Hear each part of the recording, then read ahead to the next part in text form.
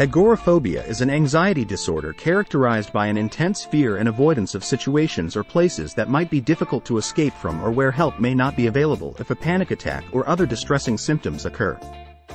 Here are some key things to know about agoraphobia. Symptoms and diagnostic criteria. Agoraphobia often develops as a result of panic disorder. The main feature is an excessive fear of being in situations where escape might be difficult or help might not be available in case of a panic attack or other anxiety symptoms. Common situations that people with agoraphobia may avoid include crowded places, public transportation, open spaces, or being alone outside the home. Impact on daily life. Agoraphobia can significantly limit a person's ability to engage in everyday activities and may lead to social isolation. People with agoraphobia may find it challenging to go to work, attend social events, or even leave their homes. Risk factors. The exact cause of agoraphobia is unknown, but it often develops after a person has experienced one or more panic attacks. Other risk factors may include a history of anxiety disorders, certain personality traits, such as being more anxious or prone to avoidant behaviors, and a family history of anxiety disorders. Co-occurring conditions. Agoraphobia frequently occurs alongside other mental health conditions, such as panic disorder, social anxiety disorder, generalized anxiety disorder, or specific phobias. Depression is also common among individuals with agoraphobia.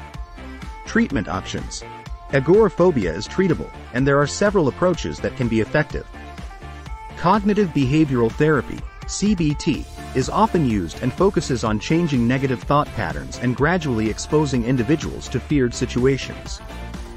Medications, such as selective serotonin reuptake inhibitors, SSRIs, may be prescribed in some cases. Common triggers. While agoraphobia involves a fear of various situations, there are common triggers that often provoke anxiety in individuals with this disorder. These triggers may include being in crowded places, such as shopping malls or stadiums, using public transportation, like buses or trains, crossing bridges, being in open spaces, such as parks or parking lots, or being far from home. Onset and course. Agoraphobia typically develops in late adolescence or early adulthood, although it can occur at any age. The onset is often associated with a stressful or traumatic event, such as experiencing a panic attack in a specific situation. The disorder tends to be chronic, but the severity of symptoms can fluctuate over time. Safety behaviors. Individuals with agoraphobia often develop safety behaviors or rituals to manage their anxiety. These behaviors may include always being accompanied by a trusted person, carrying a cell phone at all times, or avoiding specific situations by taking alternative routes. While these behaviors may provide a sense of temporary relief, they can reinforce the fear and maintain the disorder.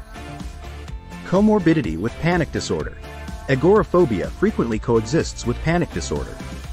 Panic disorder is characterized by recurrent panic attacks, which are sudden surges of intense fear or discomfort accompanied by physical symptoms such as rapid heartbeat, sweating, trembling, and shortness of breath. Agoraphobia often develops as a result of the fear of experiencing panic attacks in public places or situations. Impact on relationships. Agoraphobia can place strain on relationships, as it may limit social interactions and activities that couples or families can engage in together. It's important for loved ones to understand the challenges faced by individuals with agoraphobia and provide support and encouragement. Avoidance versus confrontation. Individuals with agoraphobia commonly engage in avoidance behaviors to minimize their anxiety. However, gradually confronting feared situations through exposure therapy is a key aspect of treatment. By gradually facing and tolerating anxiety-provoking situations, individuals can learn that their feared outcomes are unlikely to occur, which helps to reduce anxiety over time. Relapse prevention. After successful treatment, it's essential to focus on relapse prevention strategies. This may involve ongoing therapy, practicing coping skills and relaxation techniques, maintaining a healthy lifestyle, and being mindful of stressors that could potentially trigger a relapse. Remember, every individual's experience with agoraphobia can vary. If you or someone you know is affected by this disorder, it is important to consult with a qualified mental health professional for an accurate diagnosis and appropriate treatment. If you found the information provided useful, I invite you to subscribe for more valuable content. By subscribing, you will have access to a wealth of resources and updates tailored to your interests. Stay informed and connected by subscribing today.